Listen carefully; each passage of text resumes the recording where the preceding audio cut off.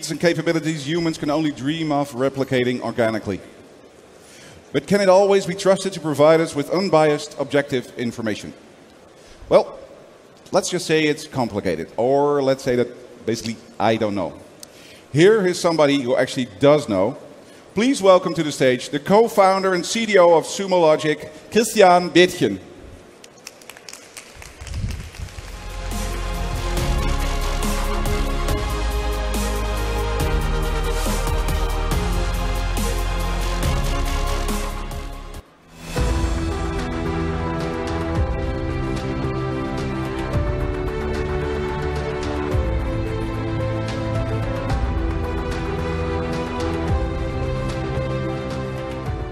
Hello, Web Summit.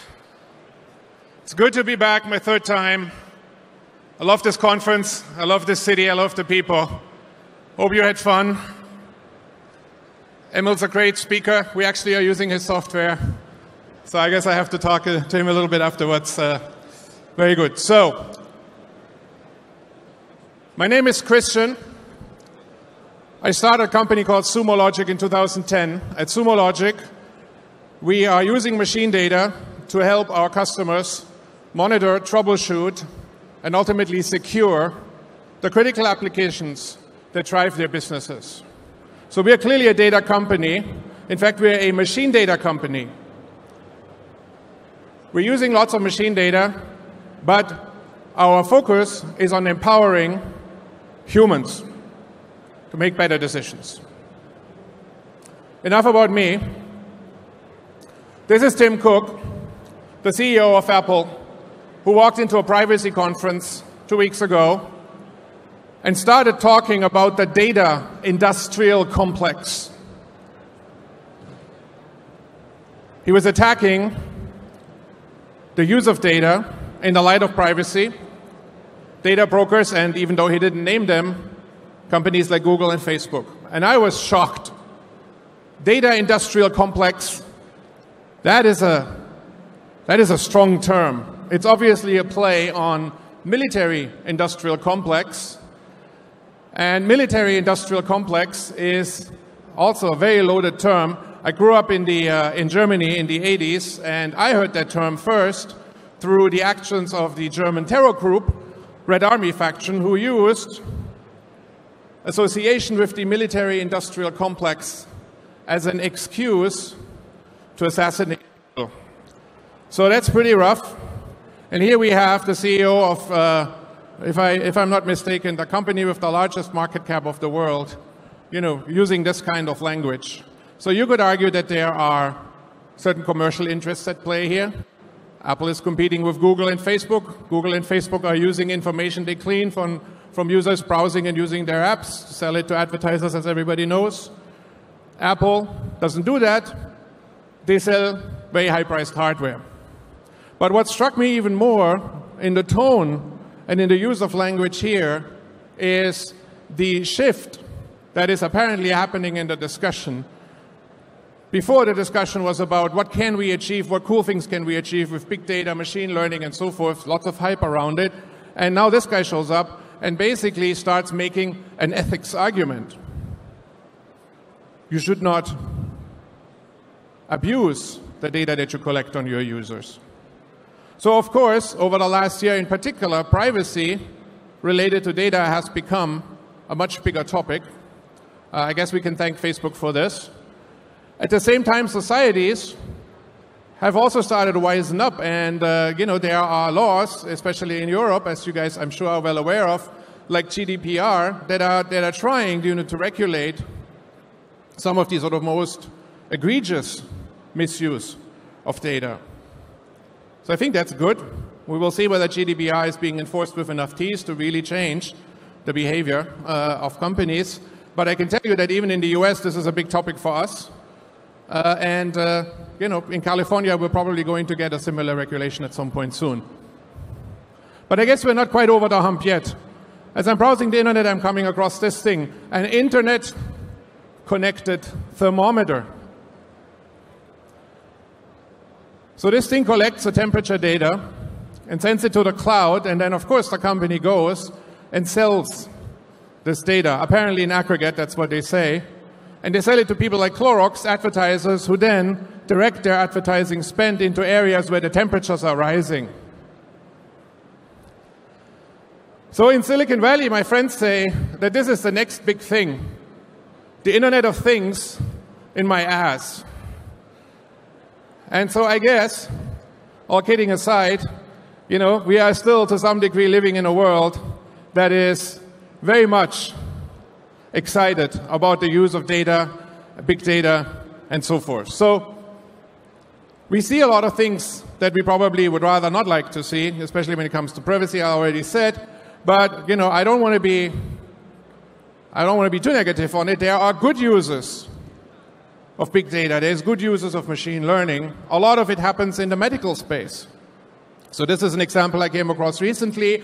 The topic here is detecting different kinds of lung cancer using image recognition.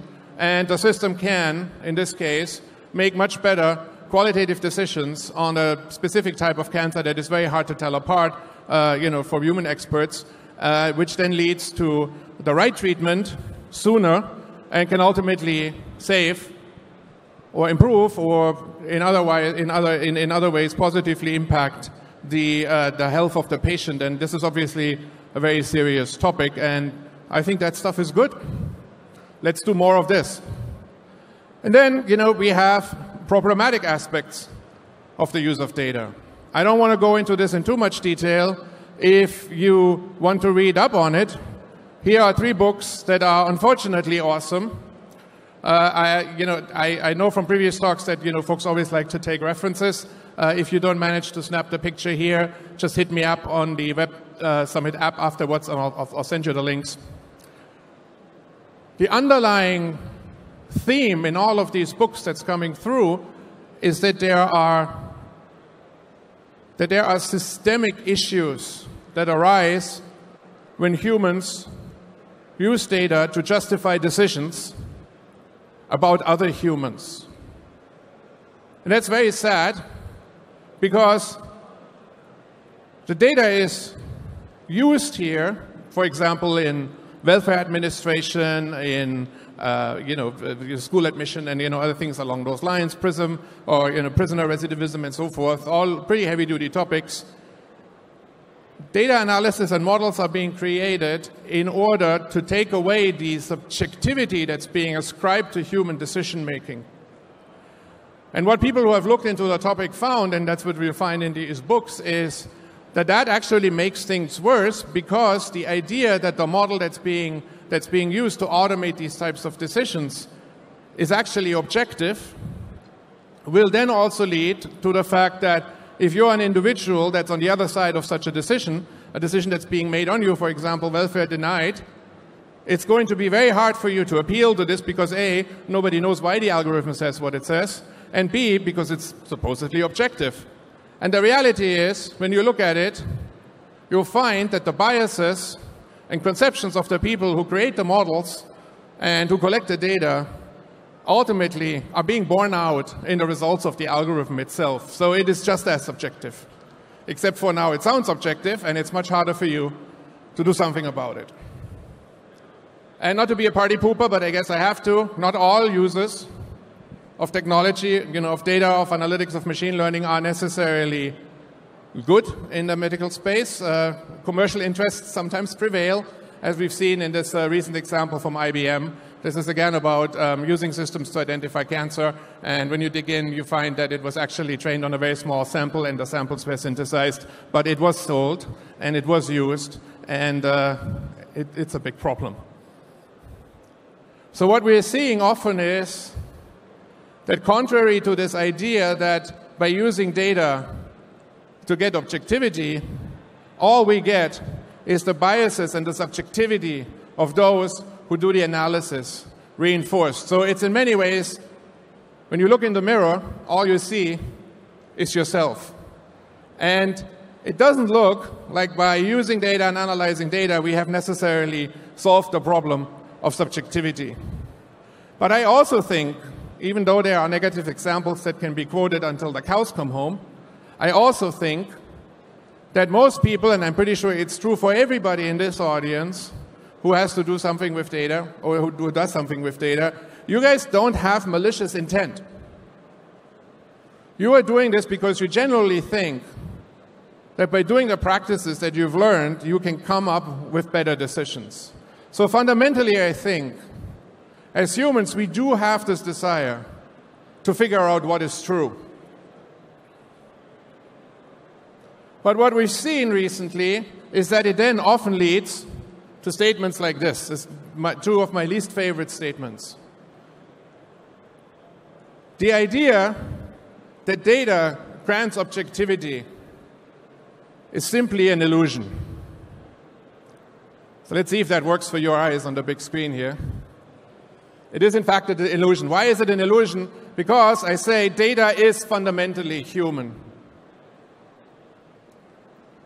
Data is generated, observed, analyzed, and fundamentally, ultimately interpreted by humans.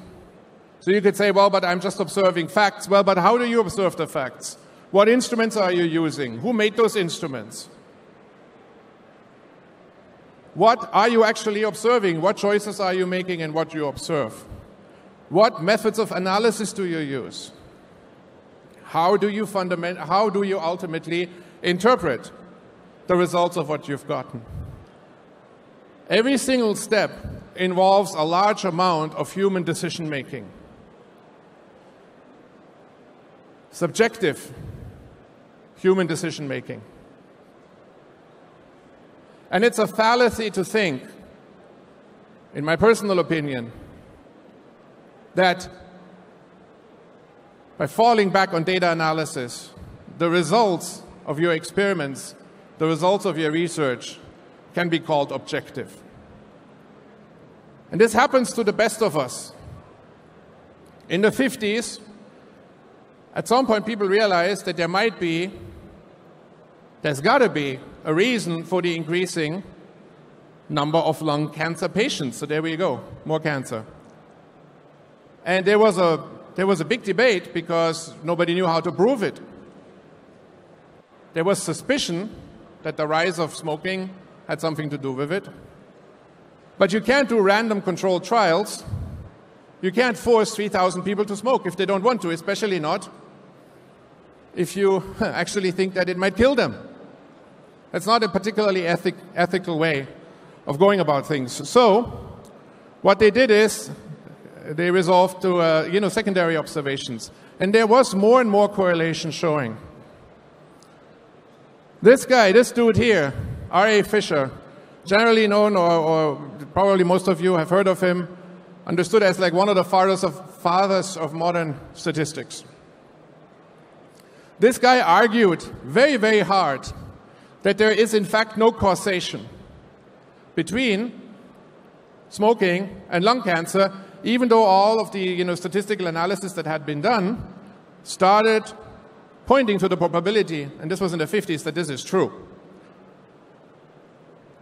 Fisher said there are confounding factors at play here. This is the preeminent statistician at the time.